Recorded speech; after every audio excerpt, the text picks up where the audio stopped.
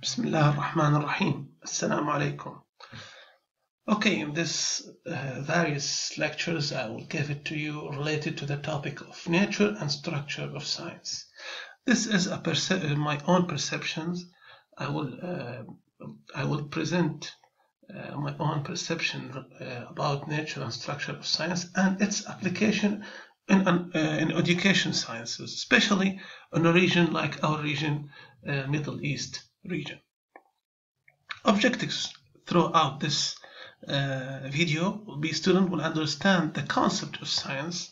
Relatively, there is no such complete definition for science, and students will understand the aspect of science, one aspect of science, because the rest of it we will leave it to the next few videos. So let us start about this vision and trying to give you our own ideas related to the nature and structure of science.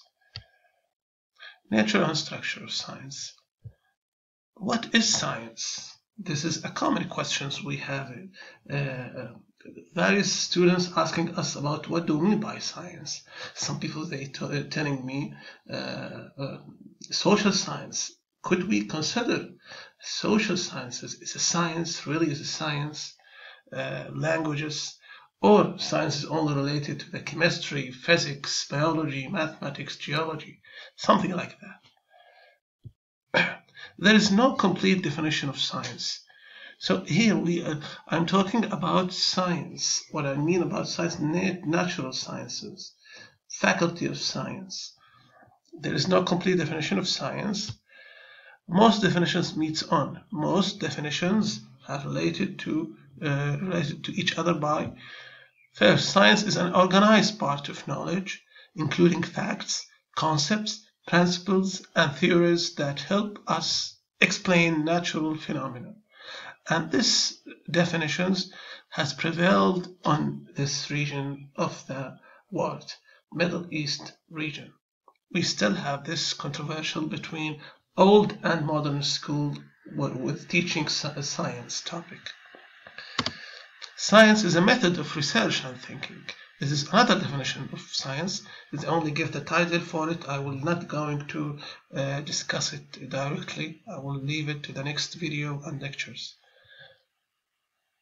The third one, science is an integral between knowledge and process. And I prefer this definition is an integral between knowledge and process. It's not only an information. It might be a process of thinking, a way of thinking that will lead us to create or to invent something new or to understand phenomena around us. These definitions looks very different. However, it affirms that science has three distinct aspects. The first aspect, and the only aspect we will be talking about in this video, science is a knowledge structure. And I used to use this definitions for a long period of time until I received my master's degree in education. That's changed my ideas related to the science, because I was taught by the old fashion of teaching about science, how I was very good in memorizing things and know how to use it, but I was very bad in invent things and create something new. So science is a knowledge structure. The definition emphasizes the knowledge side of science. Knowledge side of science. So and it has a special structure that distinguishes it from other studies. This is what do we mean by the knowledge side of science. It has a special structure. And because it has special structure, you have to memorize this special structure, you have to know this special structure, and you have to use it. There is no such way to think outside of the box, trying to explain things by your own perception. You just follow what others give it to you, what others built, and you have to follow.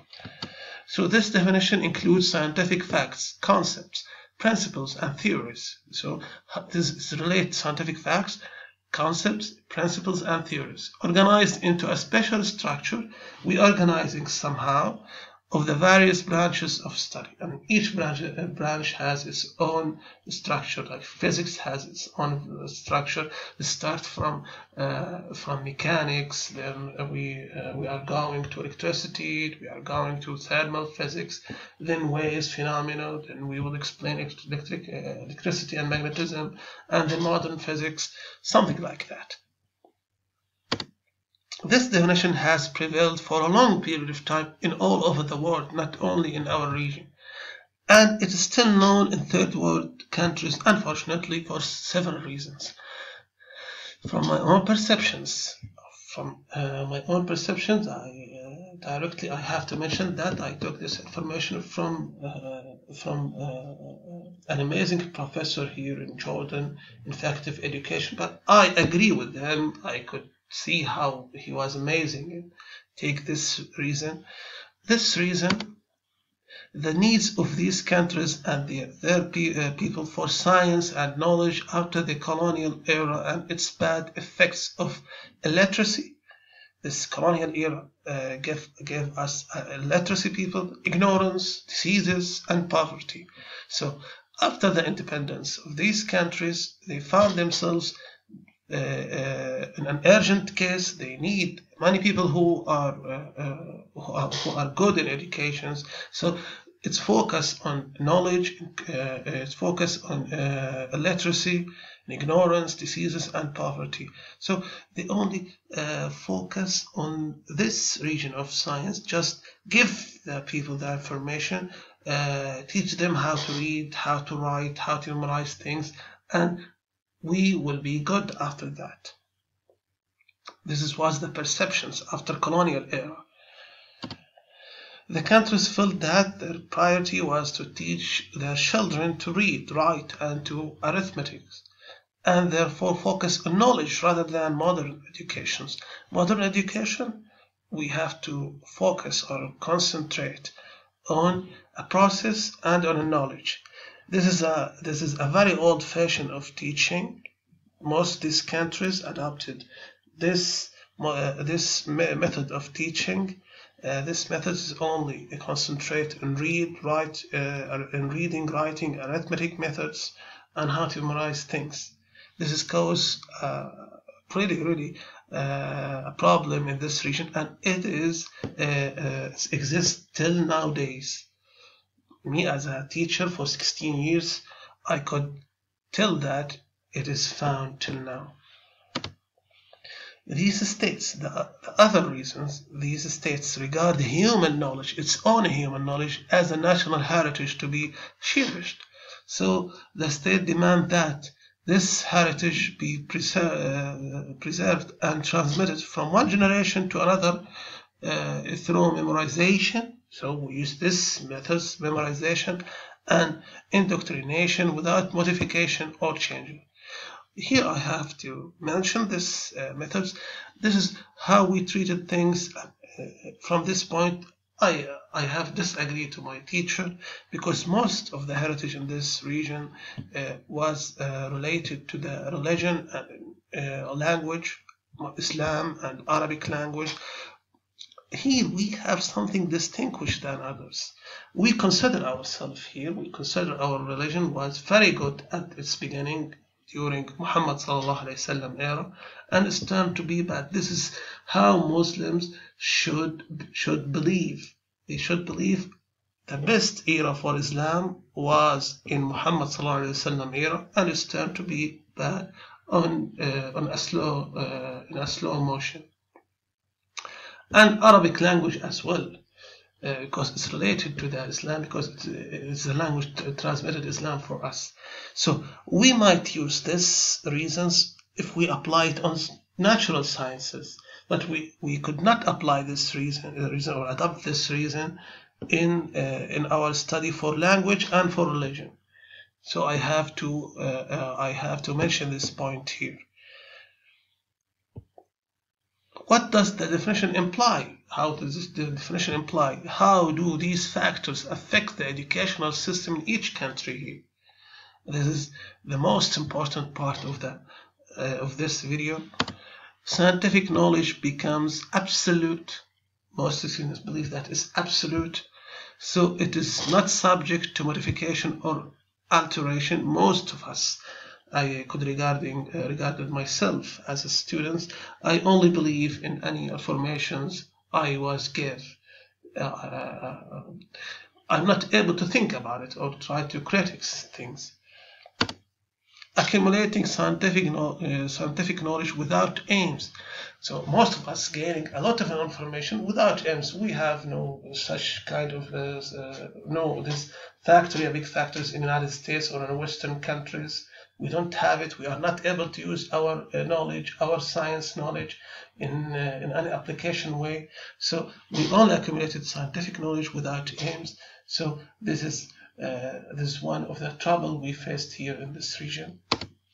The learner's mind is frozen, and thus creativity and scientific discovery are disrupted. You could relate this point to the previous point, because it is frozen. We just absorbing the knowledge and information without any aims.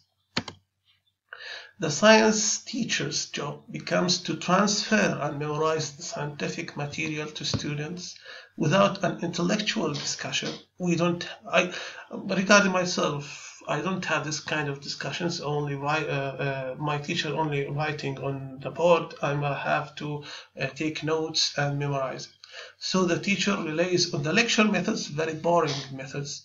We have no such ideas of modern educations. John Dewey education and Jean Piaget, and the learners become passive and listener to the subject, only listener. Good students who was listen to the lecturer, other than discussion, something like that. Assessment methods and processes are limited to the amount of information the student has. As long as you have more information, that means you are brilliant students. If you have less information, you are not that much good students. The curriculum is built on a narrow concept by emphasizing the outputs of science, because it gives us only the outputs, no methods of thinking or scientific thinking or scientific knowledge, and neglecting other aspects of science. This is one of the most important issue we have. Science becomes a disjointed body of scientific knowledge whose branches rarely relate to one another, jumping from mechanics to electricity and from electricity to modern physics. This is caused trouble for us to relate things together and makes it logically in our minds, and thus the learners feel that there is no link between reality and science in our community. So we know how this definition imply cause trouble in our region. Here, Middle East region, we have many troubles here, and how this definition for the science is a knowledge structure. We have the reasons, the most important reasons for this definition here. How we use it. I could say that most of our teachers went to West to study physics, and they was amazed by the modernization in West. When they come back, they give it to us as a direct outputs without any scientific thinking. Thank you all. I hope you all remain safe and unharmed during these diseases. Thank you and goodbye.